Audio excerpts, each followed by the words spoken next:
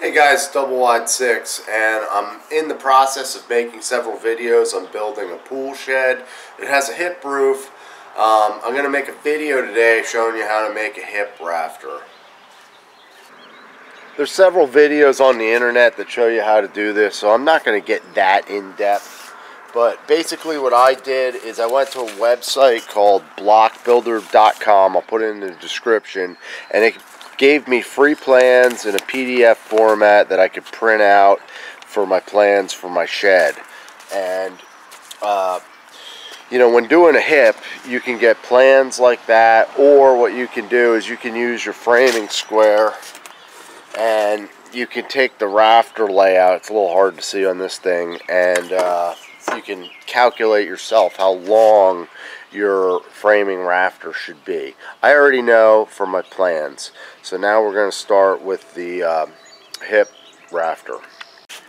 Starting on the end of the board, what you want to do is take your speed square, line it right up on that top corner.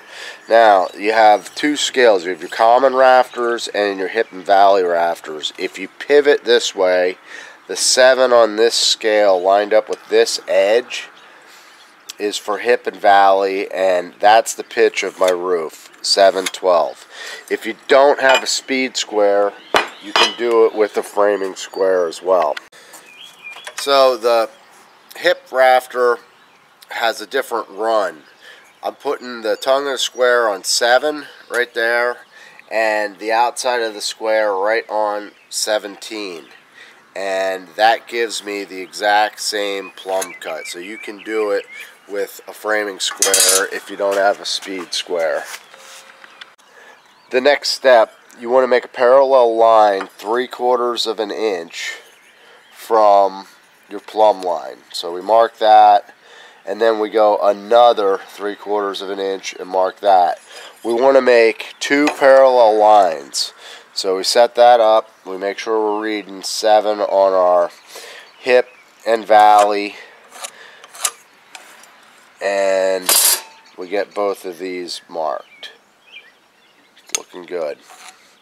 Now the reason you need these 3 lines is because this rafter is going to come to a point, and the middle line is actually your point. Your point is basically going to be something like that. Okay, so now all you have to do is cut it. You guys came out of frame, but your rafter's going to come to a point here. So right here and right here will be the point that joins up to your ridge board. So it's going to look something like that. So that center line right there is the tip of that point. We're ready to cut. First cut you want to make is going to be your outside plumb line cut. I got my sole should be set at 45, and make sure you're cutting on the 45 on the table. And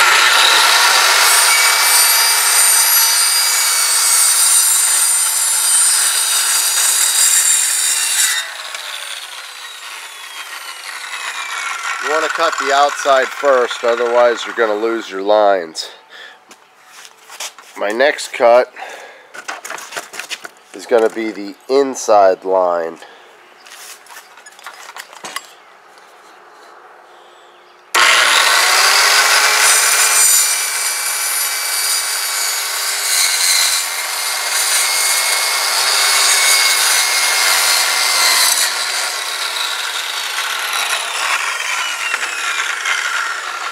That cut there is called a cheek cut.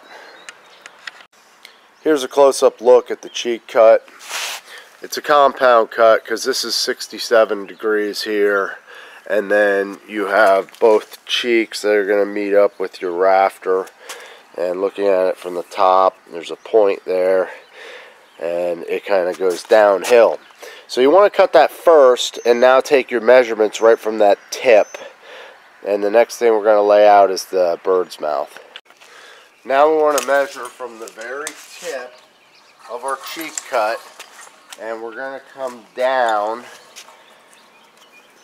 7 foot 9 inches. And in your case, it's going to be different because, you know, any different size building, they're going to be different. So, like I said, you're going to have to use a rafter table, or you can go to that blockbuilder.com and figure out your measurements. I've measured down, I've marked where my bird's mouth is going to go, and this is my rafter tail, which you guys need to calculate on your own. So now, I'm just going to extend these lines down. This is the end of the rafter tail, so we'll just make that straight there. And for the bird's mouth, you need to go to your hip and valley, and once again, you got to set it at 7 because I'm doing a 7/12 pitch. And then for my bird's mouth, I'm just coming up from the bottom 7/8 of an inch, marking it, and then I'm cutting my bird's mouth just using my speed square, just like that. Next, we're going to make another plumb line from here. We're going to pivot this thing to 7. So from there to 7, and then slide it down till it lines up with the bottom here for your rafter tail here. Okay, so I'm right at 7, and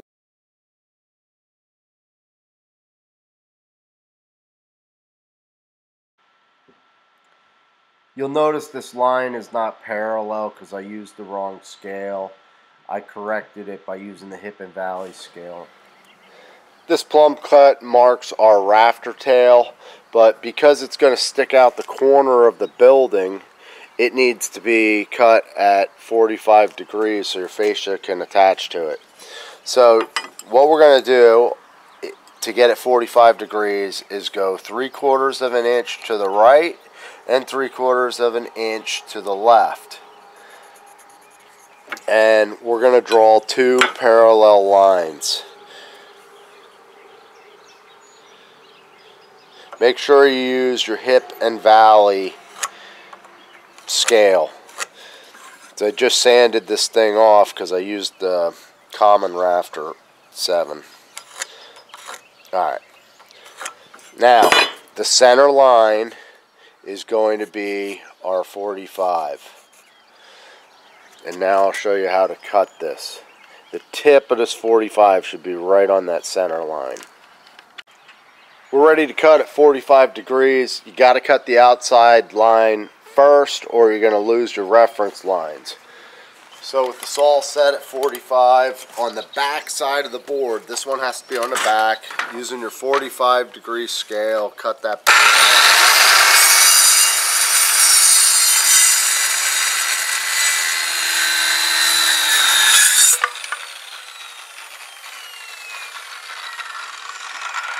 Then you're going to come forward and cut the front line, 45 degrees again.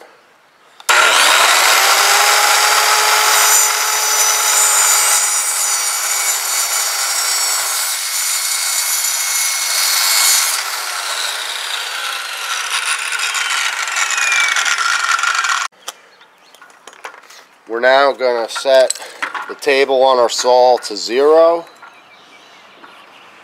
Lock it in place, and we'll cut our bird's mouth.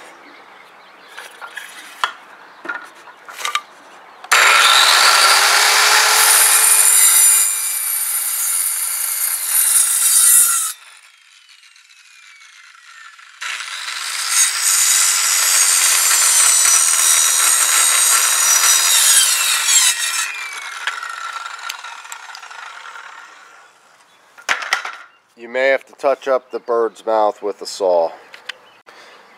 Here's a look at the rafter tail, 45 degrees with the bird's mouth. And then the front has a nice cheek cut as well. This is the little pool shed that I'm building, has the hip roof. I have several videos on this build.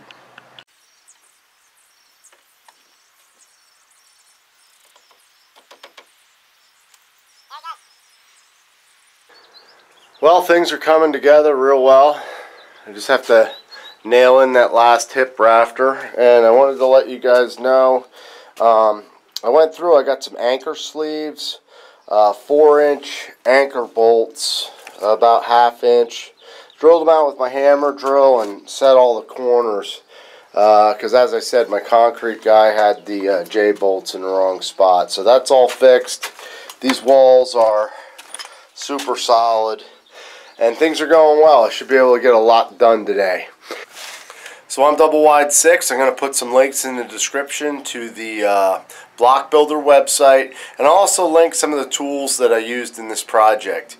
If you're not a subscriber, please think about subscribing, and if you're interested in building a shed, I have several videos in this series on building this pool shed. Thanks for watching, guys. Have a good day.